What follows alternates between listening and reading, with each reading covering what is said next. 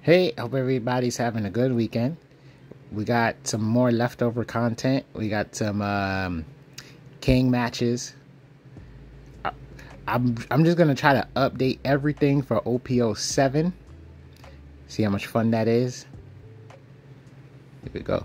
Now, Vivi, I have like three Vivi decks. One, oh man, one, everything would have been so much better in a different format. It's hilarious, right? It's like, oh, 3 sets ago, 2 sets ago, this would have been, but anyway.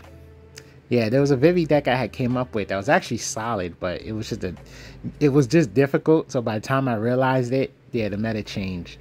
It was one of those things, but I feel like it never hurts to just try it out. So with OPO 7, I think, Sakazuki's gone and there's more other competitive meta decks, which dilutes the amount of, certain decks out there, except for Law. I ain't gonna lie, we're gonna go into a Law era. Now that I think about it, I completely forgot about that deck. I don't know why. Anyway, I was gonna say, it might give rise to a lot of Dark Horse decks.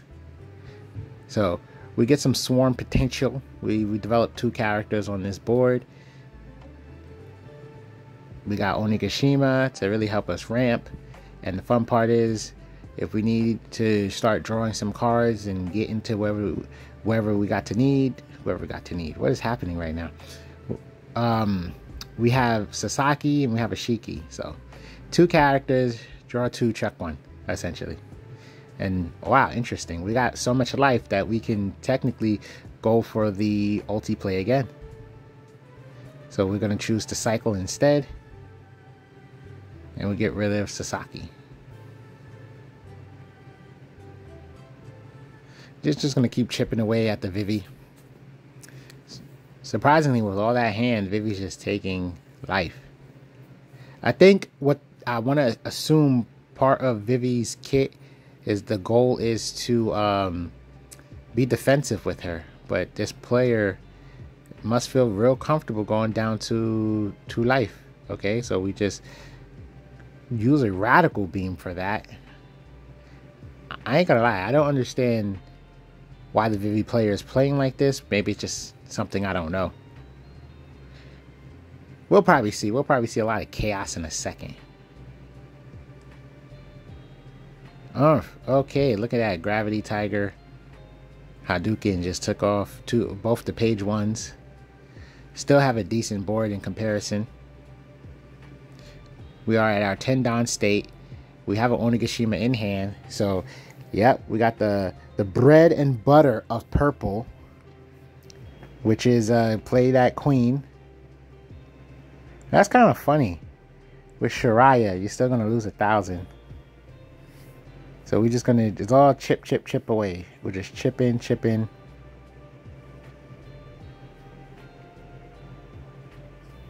So yeah, I'm gonna update the king deck. Probably try out a Kuro. I said Kuro. Oh man, because we was working on a Kuro deck earlier. What did I was saying? King, Vivi, just whatever. Just go for a lot of updated start updating a lot of our builds. This Vivi needs to mount some sort of offense. There we go. Don Nami.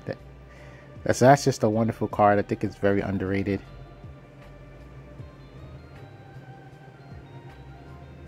Okay, so you get to, I was gonna say, swing into ulti and then KO the queen, but they decided to go to life. Everybody's down 1,000, but instead of attacking board, it seems like we're just gonna keep putting pressure on Vivi.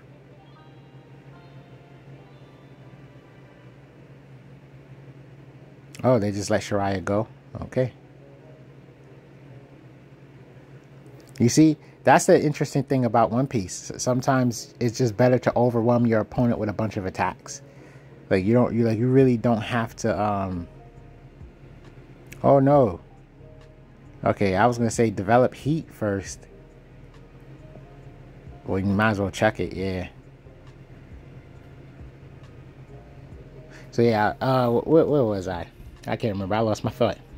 Anyway, there's just a bunch of multiple attacks, and that's just like a real convenient way to win. No Dawn, just develop board, swing with everything. But that's because it's kind of, the Vivi's not really mounting much offense, so we was just allowed to just do that, just constantly swing.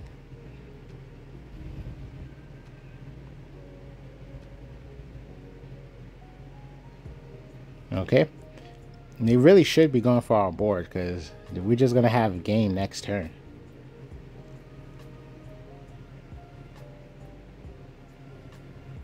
I guess they're trying to think about it, but our board is just nothing but 5Ks at the moment. Yeah, you take out queen, either we let it go or we block with kid, right? So yeah, to me, I felt like those were easy plays.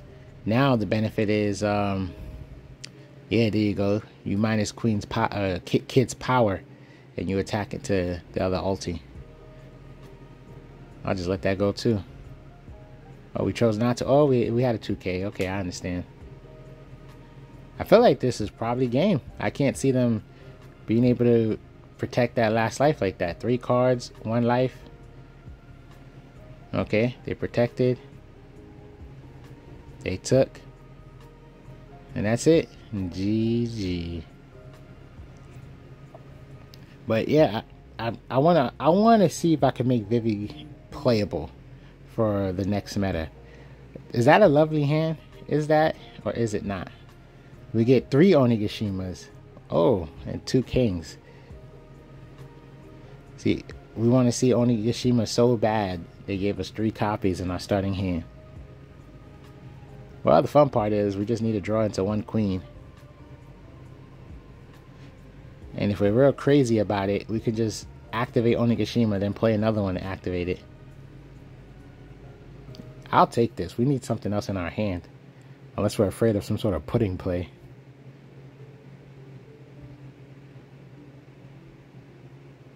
Decisions.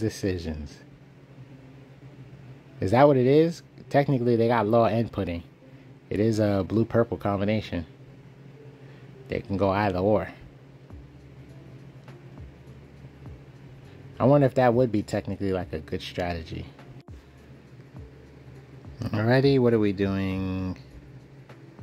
We take. Use that trigger, ramp. Oh, delicious. So we're at 5 Dawn. So we'll be at 7 next turn. It kind of really worked itself out right now. Let's see, do you want to just swing into Chihuahua and see if we can bait a card out their hand? Or we just attack life and get some more pressure on the board?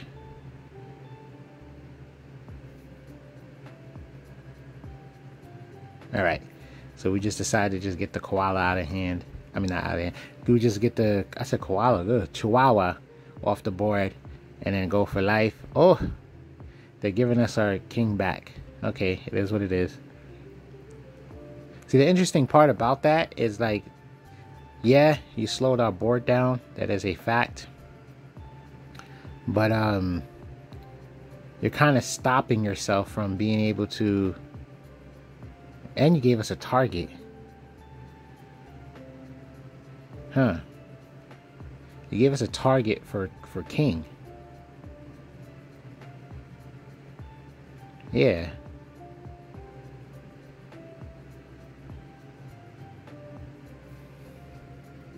I don't know why they chose to do that.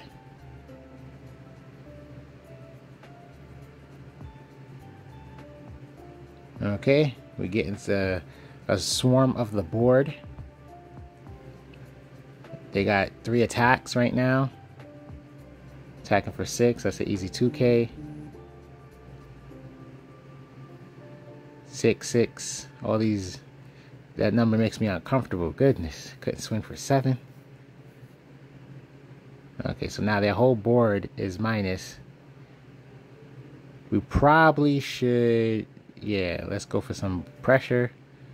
Let's oh, we're going for the 10 drop. Ugh, devastation. So now we have to lose 2 more Dawn. Thank God for the Onigashima. Then we have to take. Oh, rush play. Ugh. This is looking dangerous. Oh, what a top deck. Oh, amazing sequence of top decks. This is real dangerous. Yeah, we have to swing raw. And we got lucky. Lucky, I say. Okay, we developed Kid. Now we gotta hope they don't have a rush. We gotta hope they don't have a rush, and we gotta hope they want to develop board. So they're swinging for 8. And sadly, we don't have a 2K. So we can't keep Kid on the board. And they developed their own blocker.